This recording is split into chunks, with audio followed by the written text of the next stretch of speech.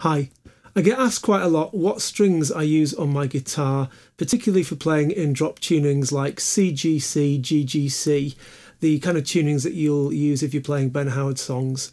So I'm going to talk you through my choice of strings, both the make and the thicknesses, and where I put them so that you get that sort of strong percussive sound when you play.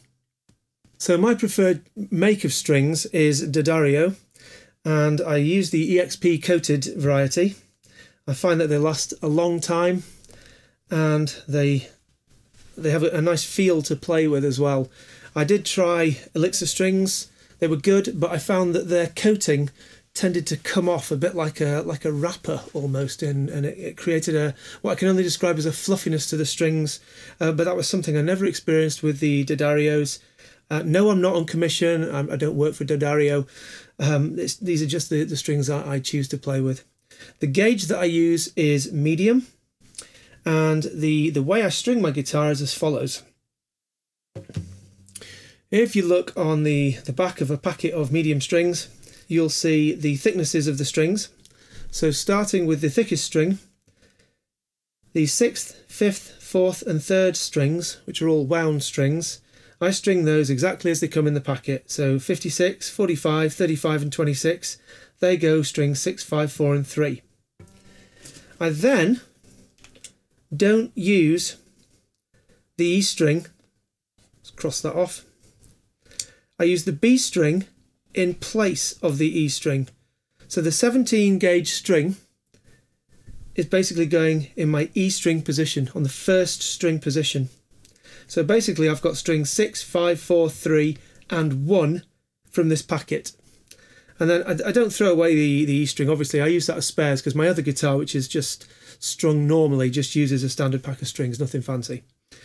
The B string, however, what I do is I buy singles of these D'Addario high carbon steel singles. They're just unwound, plain steel strings, and the gauge I use is they're 020s, so 20s.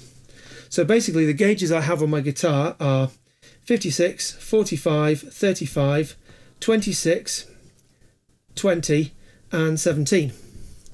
Now because I've got thicker strings in the second and first position than you would normally have, that would typically produce more tension through the neck, but because the guitar is kept in a lower tuning, it kind of evens itself out. You might find if you change to this setup of strings that you might need to make a truss rod adjustment, and only do that if you know what you're doing. If you don't, ask somebody who does, or go see a guitar shop. So yeah, that's pretty much it really.